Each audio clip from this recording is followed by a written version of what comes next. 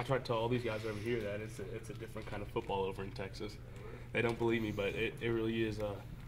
We take it pretty seriously over there, and I mean, that's our thing. It's football over in Texas. So how big a game is that for you, going back home and all that? I'm so excited. I can't even put into words how excited I am. Just to be a part of that atmosphere. I mean, Texas, has a huge stadium, and there's gonna be so many people there. I'm just excited to be a part of that game. I know you're from more of the Dallas area. Yes, sir. Will you have a lot of family there? Yeah, I'll have a few of my family there, and then a few friends also will be there at that game.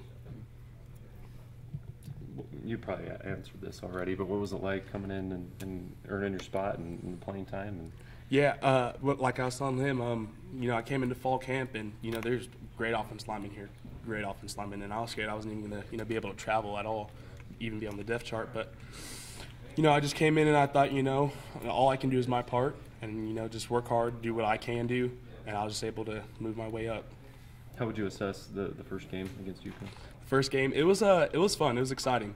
I was pretty nervous before, but it just kind of showed me that I can play with these guys, and I'll be able to do well at this level. Looking back on it and looking at the film and what you guys did, is the offensive line pretty satisfied with the overall performance? Yeah, I'd say we're satisfied, but I say as a group we're all ready and excited to do even better against Texas, and we're really excited to prove what we can do. Jamal Williams brought up the Edward Fusi block, the baptism. Yeah. What was that? What's that like watching that? With you guys? Man, that's Fusi. He got him pretty good. It's just kind of for me. I just want to go out there and baptize some people too now. So it was a great play. Is there a competition? Who gets the next? Who's going to be the next one to do something like that, or is it more just everybody? I mean, everybody wants to be kind of noticed as once. Because we got into team meetings and everybody was like, guys, check out this block that Fusi just made. And it kind of made me want to do that too. So this next game, hopefully, I can have some Fusi plays. Jordan Leslie says that you grew up in Texas. You either are a Texas fan or a Texas A&M fan.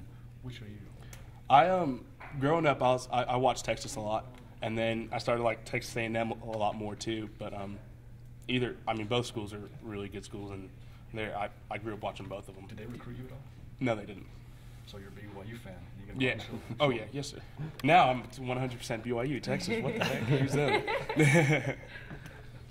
Is it fun to have a chance to go, go show them that maybe they should have gone after you or something like that? Is there anything like that? I haven't really thought about that, but now that you say it, that's not a bad way to look at things. But I'm just really excited to play football. That's all.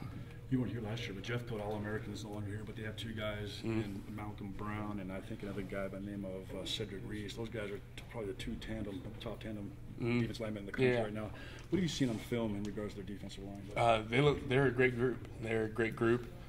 We definitely have to play probably our best game, but I think we're ready for it. I think we can do that. As a freshman, does that place any added stress or pressure? This is Texas now. I'm going back home to Texas for my family.